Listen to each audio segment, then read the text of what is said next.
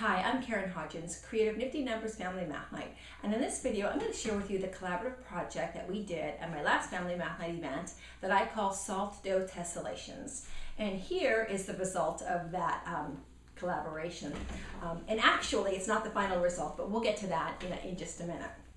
Okay, so a tessellation is when you tile a flat surface with shapes so that there's no spaces or overlaps. For example, my hexagons here tessellate because they fit together nicely without overlapping or leaving any space. And you don't have to have the same shape tessellate. You can obviously, like this one over here, have different kinds of shapes that tessellate. And then down here is my example of shapes that do not tessellate. So you can see in there those circles, there's that space in there, so obviously that does not tessellate. Okay, so I'm going to share with you how we did the project, and then I'm going to talk just a little bit about the math. So it's a pretty big project, and you're going to need to get some stuff prepared in advance. And the main thing, obviously, that you're going to need to prepare is the salt dough. So on our website at familymathnight.com, I have the recipe for the dough. And I give real specific details in there about how much one batch can make, and then you can use that to determine how many batches you want to make for your event. Okay, so you'll need to do that in advance, and then you can keep this in the refrigerator until your event begins. And then the other thing that you're going to need to do in advance is create the cookie cutters, the things that will make the shapes that they're going to tessellate. Now, I have some shapes that I have as cookie cutters, that I thought that maybe I could use. But if you look at this one, it's got these little ridges on it. And I didn't want to have the ridges because I want my shapes to tessellate, to fit together really nicely, so I couldn't use this one. So then I went online to see if I could buy some of these cookie cutters, and there's a lot of different geometric shapes that you can get. The problem I ran into was that because I wanted them to tessellate, I needed to make sure that the edges, the length of each side was the same. So if this is 2 inches, then I needed to make sure that the shape that I was going to tessellate with it was also 2 inches. And I didn't want to just have one shape tessellate, I wanted to have a couple of shapes. So, so I ran into a problem there, and I figured, well, what can I do to solve it? And I decided that I could create my own cookie cutters, and so that's what I did. I created them out of cardboard. So you can see here's my parallelogram, and then I also created some triangles, and you can see how nicely those edges meet like that. Okay, so let me tell you how I created these. The template for this that has the nets on it is on our website as well, under the resources section. Okay, and so this is what those nets will look like. And I printed them out on regular paper because cardboard won't work in my printer. But then after I printed them out, and I made, let me show you here, I made a whole bunch of them. I made 10 of each shape. And so once I printed them out, I cut them out and I put it, I glued it onto cardstock, or cardboard, not cardstock. It needs to be thicker than cardstock because kids are going to be pressing this, and you want them to be nice and sturdy. Okay, so I glued it onto this, and then of course I cut out the perimeter, and when I cut out the perimeter, to make it easy to fold, I used a ballpoint pen and a ruler, and I scored those lines there, and then it makes it super easy to get nice crisp folds out of it. So like I said, I created 10 each of those. There are some tips that I have for you that I've learned. When I did this the first time, and then of course I practiced first, so I made a whole bunch of these shapes. And what I learned was that the edges started to get moist, and then they started to kind of fall apart a little bit. And towards the end of making the shapes, it wasn't working quite as well. So what I did is I took tape, so you can see that there's clear tape, or maybe you can't, but there's clear tape on here, and I covered each of the edges, okay, before using them. And then they worked beautifully. And you can see that whole bag that I shared with you earlier, that was used for a whole family math night event, and every single one of them is in perfect condition. So it worked great. Okay, so that's what you're going to need to prepare in advance of the event. Now you're going to need to gather some materials as well. You're going to need, I used tempera paint, so you'll need some of that. You'll need small cups for the water that you're going to spread out on the table. And by the way, I used cafeteria tables, and I set the table up close to water so that if we needed to change out the water, if it was getting really dark and dirty, we could easily do that. Okay, so you'll need the water cups. And then I, over several weeks, collected a whole bunch of these from egg cartons, and this is what I used to put the paint in, and then I spread those out on the table as well. I also had paper towels folded so that when participants washed off their paintbrush, they could then wipe it off on here. And that's the other thing that you're going to need, a whole bunch of paintbrushes. And I use the paintbrushes with the smaller tips on them because these shapes are pretty small, and I wanted them to be able to put details on them if they wanted to. You'll also need wax paper, and this is what you're going to use to have them roll out their dough. So I had these kind of cut into like 6 by 6 inch squares, and then okay. Like I said, that's what they're going to use to roll out or press out their dough, actually. So my station facilitators, I actually had 3 girls working the station, 2 4th graders and a 5th grader, and they're so cute because they showed up in little aprons because they knew that there was paint involved. But what they did for me in advance of the event starting is they rolled that dough into balls that are kind of like the same size as a golf ball. So I use this as an example. This is the size they need to be. And then they created a whole bunch of these, and then they put these out at the tables. They just laid them out on the table. So as participants came, then there was already a ball of dough ready for them to go. And of course they would replace them when the participants made their shape. Okay, so let's talk about that part of it. In order for the participants to know what they were doing, should the station facilitator not be available to talk at that moment, I had a whole bunch of table tents. And so these table tents are also found on our website under the resources section. But basically it describes the steps that they're going to do. So the first step says choose one of the cookie cutters and ball of dough. So they've got their ball of dough in front of them. They're going to choose either the parallelogram or the triangle. And step number 2 says flatten the dough to a thickness of about 1/4 of an inch. And I actually have on here a little example, a little measurement example there of what 1/4 of an inch would look like. But basically, I'm going to hold this up and do it.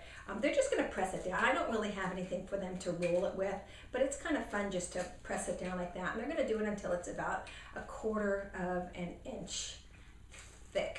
Okay, so you can see that just like that. And then, of course, they're going to use the cookie cutter, and they're going to press in on the cookie cutter. And then this leftover stuff, they can, my station facilitators collected this, and then they rolled new balls out of it. Okay. So that's what we do with the leftovers. We reused it, we recycled it. And then it says, step number 3 is paint your shape, including the sides. Now, the reason why I wanted the sides painted was because when I put some of these together, let me take this on here, when I was playing around with it, and you see how this side here isn't painted. When you put them together, sometimes you can see that white in there, and I didn't want to have any of the white showing. So it was easy enough to say, paint the sides as well. And then when they were done painting their shape, then they handed this to one of the station facilitators. Okay. Now, at this point, I said I had 3 station facilitators because 2 of them were manning the station. You could do this probably easily with just 2 station facilitators. But one of those facilitators is going to be in charge of the pieces that get when the pieces are done. So you could do this one of 2 ways. you can just save each one of these pieces and let it air dry like this, or you can begin to put your tessellation together. And that's exactly what I did at my family math night event.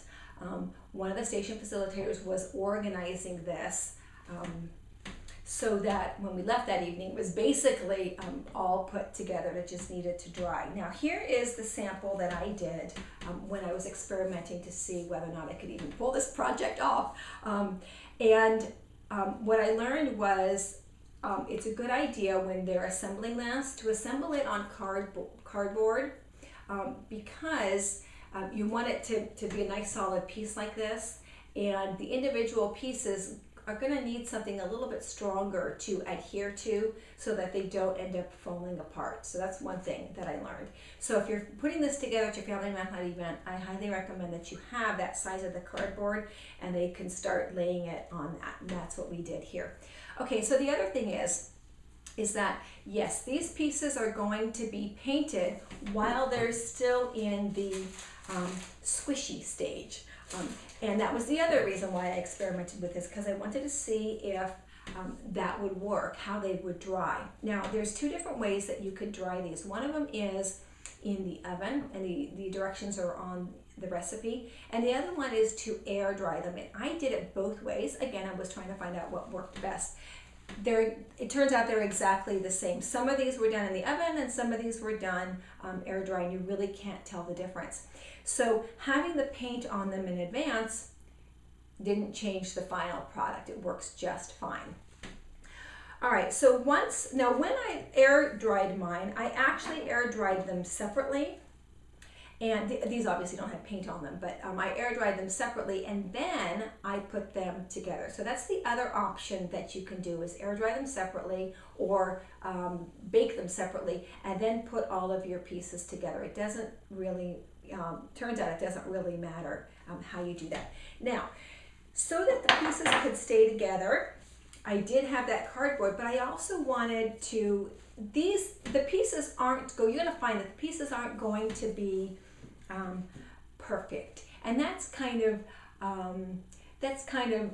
what makes it sort of fun and creative, is that it's not going to be totally perfect, and that's okay. But what I wanted to do was to kind of make the put something in between here, the edges, so that one, they would all glue together, and two, it kind of brought it a little bit together as well. And obviously the first thing I thought of was glue. So in here, I used white glue, and I just glued all these edges together. And it turns out when the glue dries, it kind of shrinks a little bit. So I did it a couple of times, and then I thought, wouldn't it be kind of fun if I had colored glue? So I colored some of my glue. I used food coloring, and I mixed it in with my glue. Can you see that? And there was blue, and then I did some green as well. I just mixed it in there. And what I have here is the result of the yellow. Okay, and it looks kind of cool. And then I thought, well, what if I tried hot glue? What would that look like? So using pieces here that don't have the paint on them, this is what it looks like when you use a hot glue gun to glue the pieces together. And, oh, let me back up just 1 second. This is what it looks like when I use my blue glue on there. Isn't that kind of cool looking? Okay, so you can see it quite clearly there without the other paint on it. Okay, so back to the hot glue gun. And then I discovered that I could actually buy hot glue in different colors. So, of course, I bought a whole bunch of it. And here's an example of using the red hot glue in there to glue those pieces together. So then I thought, well, that's kind of cool. What would this look like if I put a hot glue gun on the edges? And that's why this is not quite finished yet, because I wanted you to see what it would look like with the hot glue and also without the hot glue. So this bottom part here, you can see that I've got red and I used orange there to show you two different colors. Orange glue, that I used the hot glue gun with, and I just stuck it in all the edges there. And this part up here is just white glue. So you can see how nice it looks simply with just the white glue as well. I am going to go back though and fill this in with the different color hot glue before I hand that over to the school where we did it. Doesn't that look great? Okay, so so there's our beautiful project. I'm going to talk just a little bit about the math. Now, shapes tessellate because the angles of those shapes fit together to make 360 degrees. So you can see right here, I have 6 equilateral triangles and they tessellate because there's no overlapping and there's no space left in there.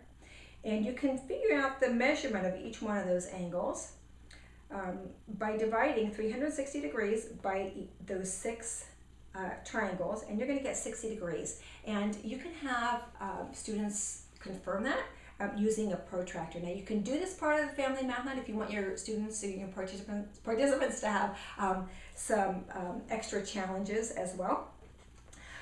You can also use this information over here to find the angle measurements of these other pattern blocks. And if you do this at your family math night event, I would recommend having those pattern blocks on the table, and then they can use them to figure out those angle measurements. Now this is a simple tessellation done with simple geometric shapes. If you're familiar with M.C. Escher, then you know that tessellations can get quite detailed.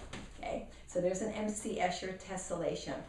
However, we kept it really simple for this particular project by using simple geometric shapes.